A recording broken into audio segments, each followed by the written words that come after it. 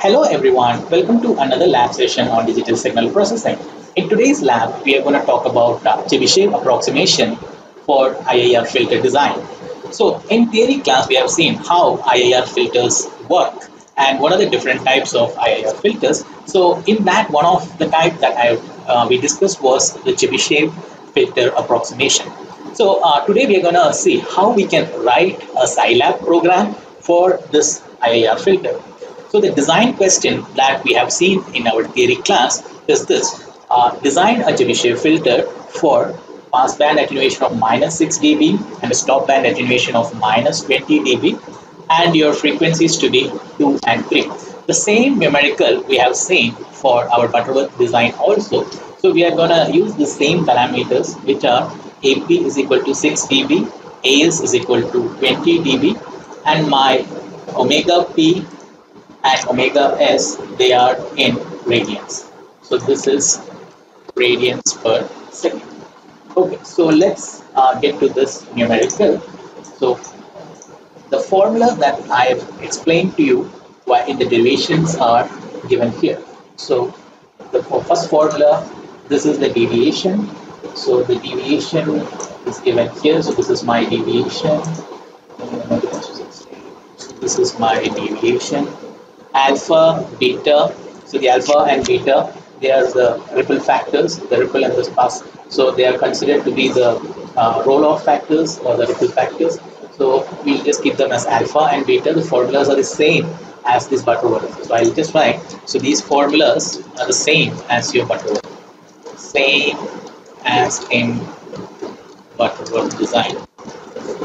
Okay. Now the order of the filter N, that is computed with this formula, which is slightly different because in your Butterworth it was ln beta by ln alpha. Here you have this beta square, root of beta square minus 1 and root of alpha square minus 1, which is the additional terms that we have here.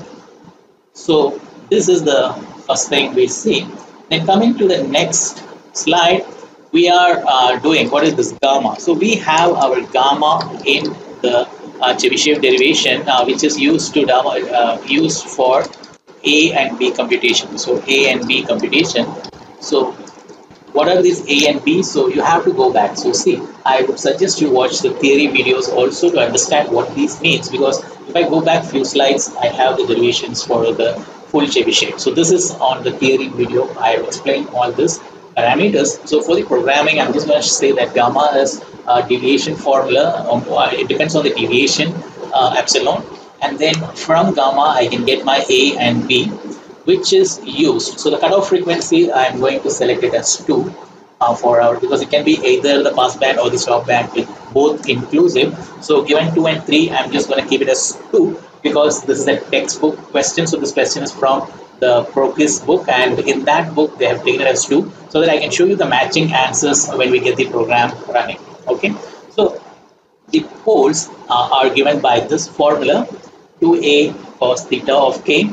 So what is this 2? That 2 is my cutoff frequency. So the formula is cutoff frequency omega c a cos theta k plus j omega c b sin theta of k. And theta of k is slightly different, so I'll write theta of k is slightly different from Butterworth. So this is the formula we use for theta of k. So same process, right? So we have done. So let's get to the programming. So this is the program. I'll now just okay. So what are the things? These are the design parameters: AP, AS, OP, and OS. That is the passband frequency and the stopband analog frequencies. Then we find the epsilon, which is given by this formula here. Good. And then what is alpha? What is beta? So beta is the same, alpha and beta. So till the above step, same as Butterworth filter. That's what I mean to write, and I also told here. Now the order is given by ln beta plus square root of beta square minus 1 divided by log alpha plus square root of alpha square minus 1. That is your order, and we are using the ceil function to round to the highest integer because it's 2.5.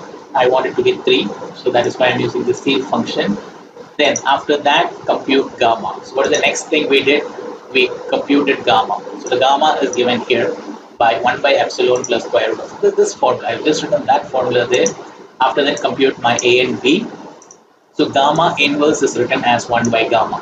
So if you see here, this gamma inverse, that is written as 1 upon gamma. Then finding theta of k. What is the formula for theta of k? Pi by 2 plus 2k minus 1 divided by 2n into pi. I got the theta k, cutoff frequency, I'm keeping it to be 2. Then we find the poles using this formula, cutoff frequency into A into cos theta of k plus cutoff frequency into B into sine theta of k. And then we are finding the what?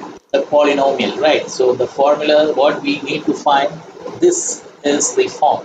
So what is the form for the Butterworth, the Chebyshev? The Chebyshev formula states this. See, this is the Chebyshev formula. G upon product of the poles. So the product of the poles, I am getting it here. So the Chebyshev, okay, so this is the numerator G. Okay, I'll come to that. So let me just quickly do the denominator. So the denominator, so I have computed my poles P of k. So these are the poles S of k. And then I represent them in the polynomial form. Alright, and then I take the product. So this P of k will represent my pole in this form, S minus Sk. And then I have to multiply. So this is the product operator here. So that multiplication. So this is the denominator. Now my Q is the denominator. Then coming to the numerator, if you see the numerator is given to be G. So what is G? G is the product of the negative of the poles. So I am taking that here. So the product of the poles into, if n is even. So when n is even, I get the remainder. So this P modulo order comma 2. So this is used for finding even. So this is true. So that condition is true when n is equal to even. When n is equal to even, this is true, and then I perform this. G is equal to G into 1 by square root of 1 plus epsilon square. And for if it is odd, then this is false. Then it comes to the else condition, which is just multiplied with 1. Alright, so that is my numerator. So the numerator is taken care. It is a product of the poles into, for even I have a multiple of 1 by this, and for odd I have a multiple of 1. Alright, good. So let me just run this program. I will go to the last slide to show you this matching answers. So let me come to the Scilab command window. Okay, so let us see what is my, okay, I'll show you the theta. Theta is this values I get. Then I'll show you the poles. The poles are computed with S. So if you see, sorry, S, you can see the poles here and you can see the poles here. This is the textbook answer for the poles, and you can see how these are matching with this. This is almost 0 because minus 16i is too small, but all the other answers are mapping to these poles. Good. So the product of the poles, that is my product of the pole is, no, let me just then give you the numerator G. So the numerator is, I'm getting this answer, and my textbook answer is 1.1584. Same. This is 0. e to the power minus 16i is like 0.00016 zeros into some value, and that is almost equal to 0, negligible. And then the denominator. So the denominator, I'm going to do what? So I'm going to take the denominator from where? From Q. So let's type Q. This is the denominator. SQ plus 0.738 S square plus 3.278 S plus 1.1584. See this and see this. It's matching. Alright, so that is how you do. We have designed your Chebyshev. Now I can just go on to change whatever I like here. Now, depending on these values, my order is going to change, my polynomials are going to change, but it doesn't matter because once I've written it for a single set of parameters, it holds, it's a generalized program. It can be run on any other values.